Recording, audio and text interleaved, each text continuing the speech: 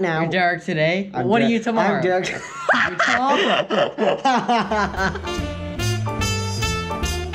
Hello, everybody. I am Joey, And I'm Derek. and welcome to episode 4 of the Spoken Wheel Show. Now, we've taken a little bit of a previous break. We've done a bunch of specials, but we're back with a full episode since we have time to film. So, the Jeep Wagoneer is back.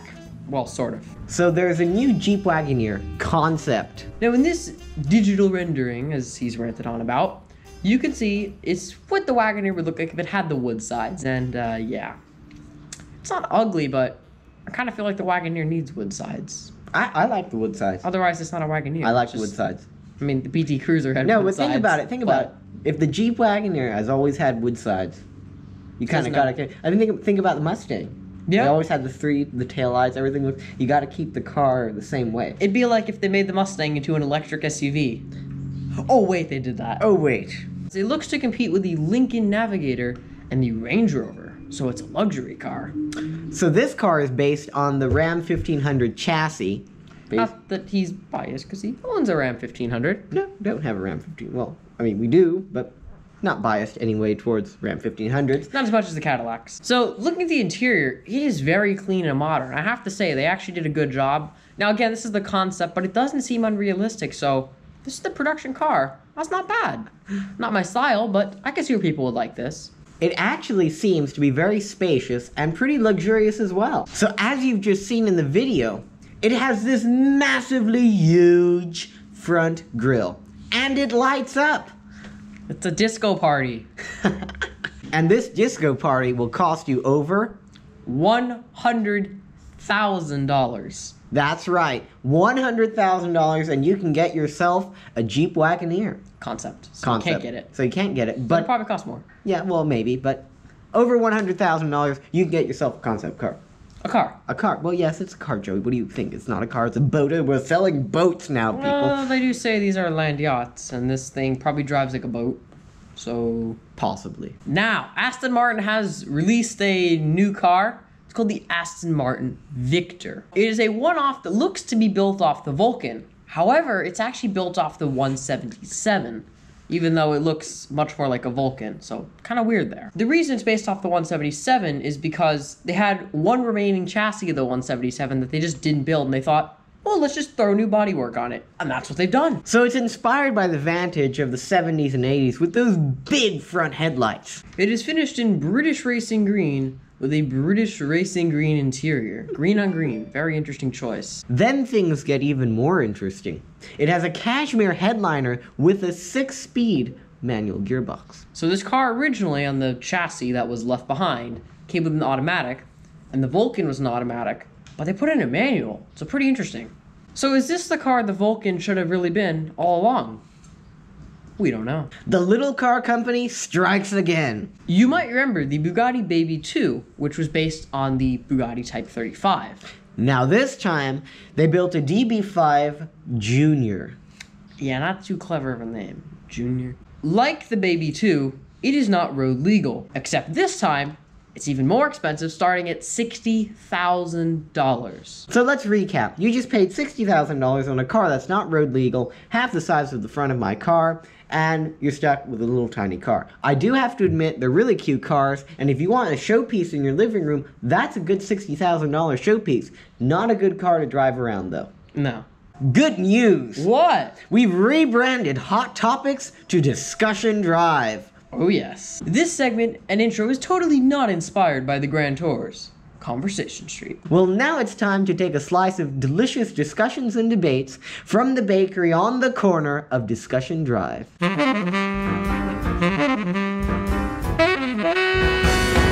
Brace yourself for the all-new Masseratti MC20. The latest Maserati MC Hammer is not the successor to the Maserati MC12. The MC12 was a hypercar, while this is a supercar. If the MC12 was the Concorde, this is the Boeing 747. Both are nice, but the MC20 isn't as prestigious.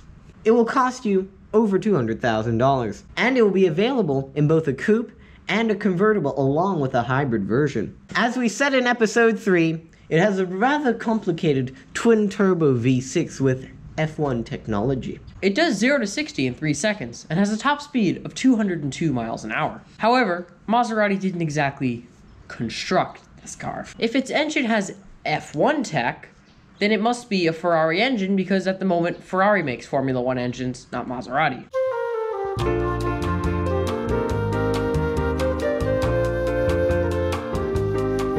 The chassis is made by Dallara, who is building their own supercar called the Stradale, which means road going in Italian, but they also make chassis for a bunch of race cars. Alright, so here's some of the road cars Dallara has done. The Alfa Romeo 4C, the KTM Crossbow, the Alfa Romeo 8C, the Bugatti Veyron, and the Bugatti Chiron. Alright, now ready for race cars. They make Indy cars, the Haas F1 car, F2 cars, F3 cars, LMP2, Euro Formula, Indy Lights, Super Formula, DPI, Renault RS01, and the Audi DTM cars. And I'm sure there's probably some we left out somewhere. The point is, there's a ton, so the MC20 has now just been added to this list. Although the bodywork is done by Maserati, it still looks like a Ferrari. Now, one thing we pointed to when we talked about this car, I believe it was in episode 2, was that since Maserati and Ferrari is part of FCA, there's a lot of brand sharing going on. And so we expected a lot of parts to be shared.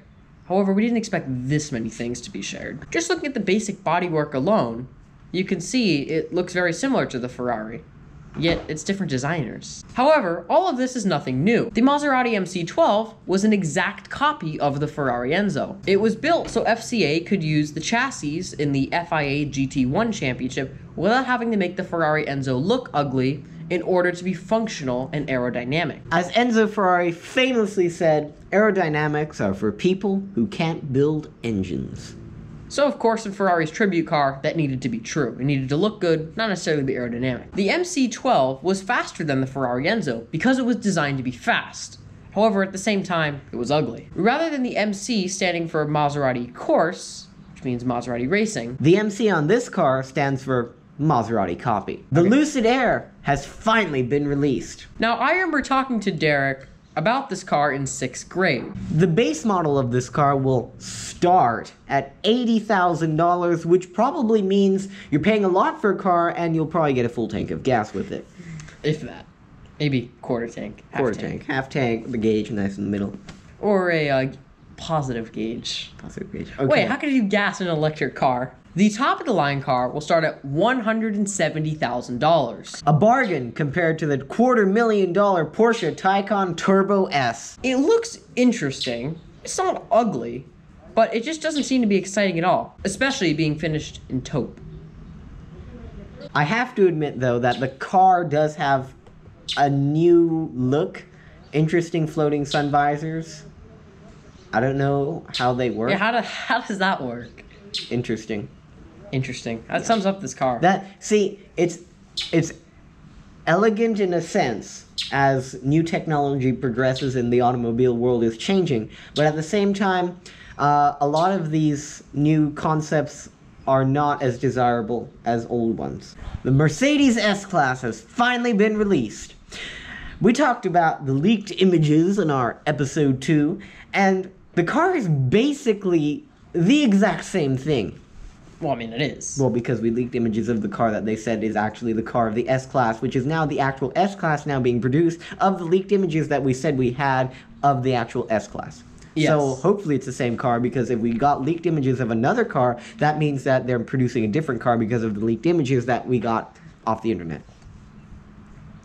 Yes. Right. As we also mentioned earlier, Mercedes has assumed that all of their previous S-Class buyers have died, as this interior is a tech frenzy. The last thing a 90-year-old person wants to do is accidentally order movie tickets when they just meant to raise the temperature to 72 degrees Fahrenheit. Not one of the problems you want to have when you're 80 years old. No. Moving on to the bidding paddle. Today we've got a 1957 Mercedes-Benz 300 SL. As we speak, it is for sale on Bring a Trailer for over $900,000. It is finished in this really interesting blue-gray color called, I'm going to botch this German pronunciation, blue grau, which just translates to blue-gray. If this was a Ferrari, here's what the color would be called. La tonalità molto distintiva che è stata spruzzata su questa elegante vettura cade tra il blu e il grigio. Tuttavia non è blu o grigio. So that Italian you just heard right there, that we totally did not have Google Translate read for us in voiceover and we just pretended we were speaking. Well, that translates to, the very distinctive hue which has been sprayed upon this elegant car falls in between blue and gray. However, it is not blue or gray. Very Italian. For Mercedes, they just call it blue-gray. You see the Italians versus the Germans. Next up, we've got a 1954 Jaguar XK120 SE Roadster. Now, I chose this car because I love the XK120, but also because it's finished in Derek's favorite color, mint green. Okay. The actual color is called pastel green, and it's finished over a suede green leather interior, which really doesn't make any sense because suede and leather are two separate things. Yeah. I mean, they might be put next to each other. Yes, that would be a nice, very nice combination, but suede leather makes no sense. It's a bit confused. That'd like be saying a Ford Cadillac. Which would be Ford Cadillac. But didn't Ford start Cadillac? Well, Ford started Cadillac, but GM bought it out. You get the point. As we're filming, this car is currently for sale on Bring a Trailer for $70,000. Gordon Murray has released a new car called the T50S. Now, you might have seen our video on the Gordon Murray T50. If you haven't, go check that out. But the T50S is essentially just a racing version. So it's the same car, but a racing version of that car. Which is sort of a racing version, but Of built the for car. the road. Yeah. This But is the only picture picture we have. of it. Yes. Is it real? That's a drawing. No, but is it real? Well, they're gonna build it. Well, they're gonna build it, so why are we talking about a car that they're gonna build and yet we only have a picture Well, of because it? we've seen the original T50. Right. And now he's coming out with this thing. Yeah, but see, the problem is that that's just a digital rendering. And the That's problem with right, that's digital wrong. rendering is because you don't know exactly what it's going to look like. It has a horrible fake background. You probably got some fake person sitting behind the steering wheel smiling like that, you know. And then you don't know how big it's going to be, and then you don't know the exact size. And probably because they just based it off the other car that they just built, which was the regular Gordon Murray T50. Now they have a T50S, which is the same car, but it looks like it has a massive fin that follows behind the rear window. They also have a big shark fin. Yeah, moving on. If it will be raced, we don't know for sure. So that will be something time will tell. Maserati is releasing a new car called the Grecale. It's not really a elegant name. Grecale. Grecale. I don't know. Grecole? We don't know. Because Maserati's font, the O's and A's look the same. It sits below the Levante in price. But it's built in the same factory as the Alfa Romeo Stelvio. As we mentioned earlier about Maserati, there's a lot of brand sharing. So it's probably just a rebadged Stelvio. But we don't know. It might be the next greatest car, and it might not be. Probably won't be. We Definitely won't be. Well, they put fins on it. And they put a lot of chrome, and then they put a lot of Cadillac emblems on it, and then maybe if they put white wall tires, and then maybe if they put a massive front Not grille. that he's biased that we have a 1959 Cadillac behind us. The new Nissan CEO is already off to a good start by not ending up in jail like Carlos Ghosn did.